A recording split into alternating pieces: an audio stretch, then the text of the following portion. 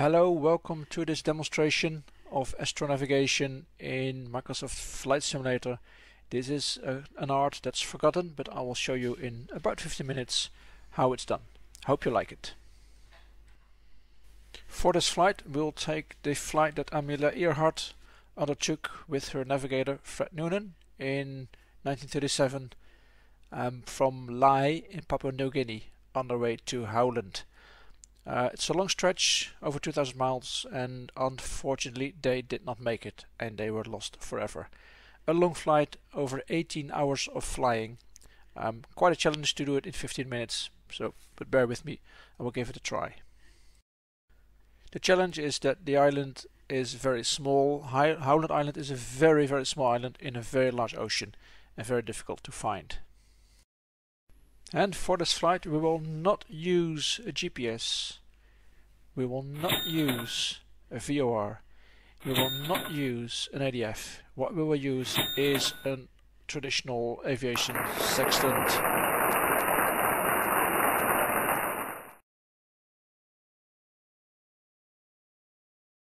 Now, how does it work? A sextant basically measures an angle between the horizontal plane and a body in the sky, in this case the sun. That's all it does, it measures an angle, in this case 53 degrees and a bit, how high the sun is up.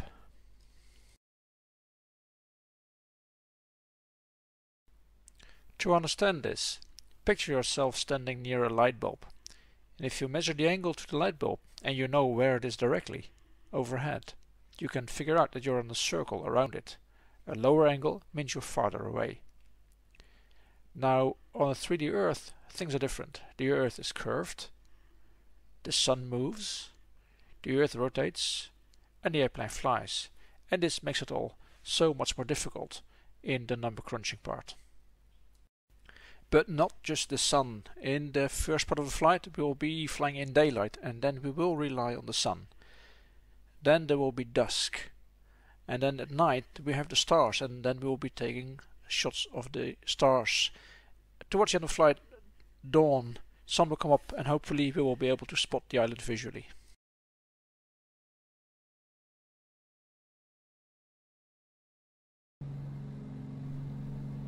That's enough talk, let's take off. Here we go, the liftoff for 18 hours of flying. As you can maybe see, we are using the Grumman Goose by Big Radials as an aircraft that somewhat resembles the Lockheed Electra that was used by Earhart and Noonan. Twin engine, pretty slow.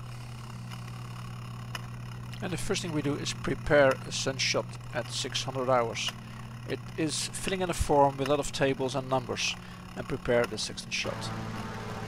As you can see, the sun is high up, there are few clouds, all good visibility all around, and ready to take the shot at 600 hours.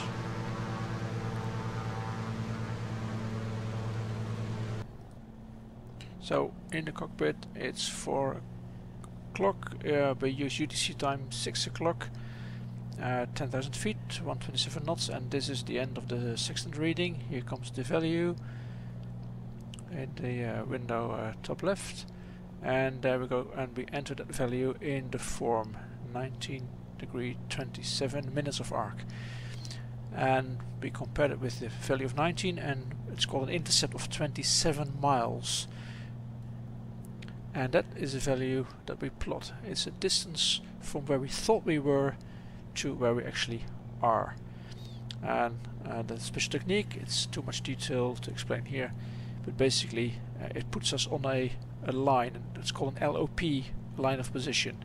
And when you combine that with the circle of our uncertainty of compass bearing and compass and stopwatch, that puts us at the intersection right there.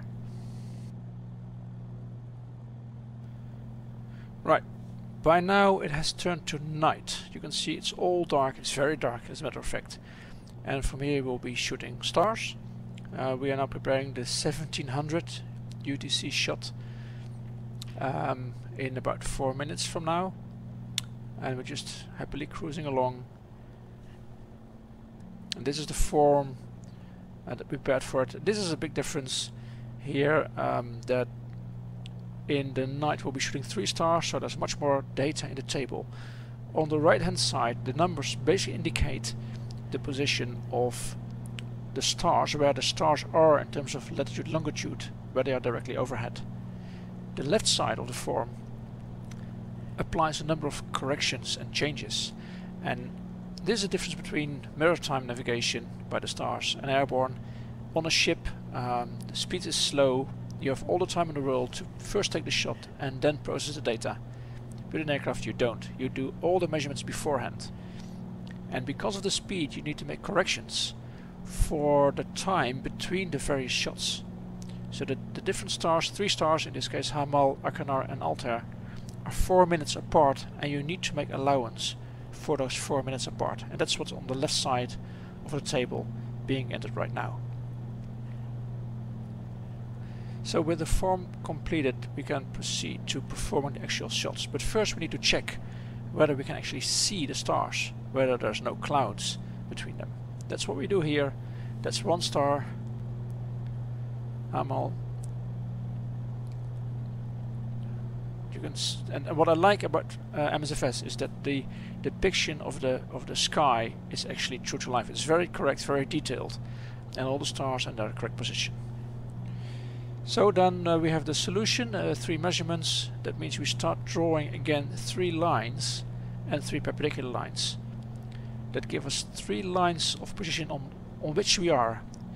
And obviously if you are on 3 lines at the same point, you are actually on the cross point of the 3 lines. The reality is there is not one cross point, there's a triangle. That means we are in the triangle, and usually we take the center point of the triangle as our next position. Now this procedure we repeat every hour. At half hour we prepare the form, find and check the stars, take the shots, plot the solution and so on, and then there's a small time for a break. If we do that for every hour, this is what you get: a full flight with measurements every hour all the way from Lai to Howland at 1 hour intervals, a position fix. And that will require several corrections. The wind will change, the speeds may change, anything may change, and you're very unlikely to find this island just by compass.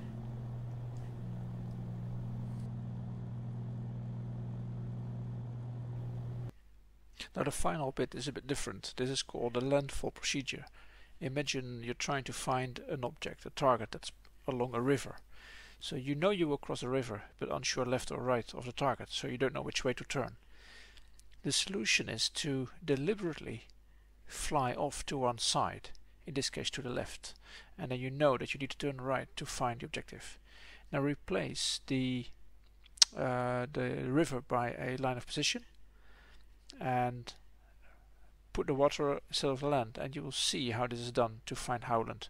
We fly off to the left until we reach the line of position for the sun at the time we are due to arrive. This is not so easy because we don't know when to arrive, because we don't know where we are. So to do this we make a plot that displays the various altitudes of the sun over time, and we measure our approach to that line. So you see a number of points coming up. This line is the sun rising, and our aircraft will be like this. So at the point where the 2 lines intersect, that is the point where we need to turn to the right, and it will look like this. It's not so easy, but very, very effective. And so here we are at sunrise. Very nice to see the sun coming up after this long night. You can see how nicely it's done, how nicely it's rendered. And this is the moment when we start taking sun shots to find the line of position when we need to turn right in the landfall procedure. And then after the turn we just need to keep a good lookout and spend some calculation on the time to the island.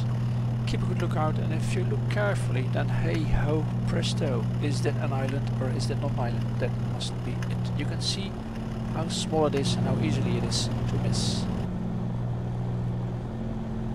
Overflying the island, set up for a nice landing, and we can see by the shape that it is actually Howland, destination found.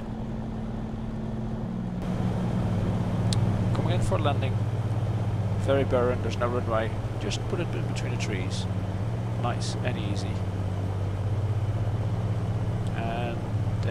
finally Howland Island. Let's take a look at what we did. Here's a little nav map, and I enabled the course. You see us going left and right to stay on the course with all the measurements. You can see the landfall procedure on the end. We overshot the line, turned back, spotted the island, and there's the landing maneuver. And you can see how we followed the track, the intended course during the night. If I enable back all the measurements, you can see how we nicely went through most of the triangles. You don't have to necessarily go through, but that's all statistics. It did serve the purpose. And a very rewarding result of all the effort of number crunching and plotting. And there we are. That was it. I hope you liked it. I hope it inspired you. Thanks for watching.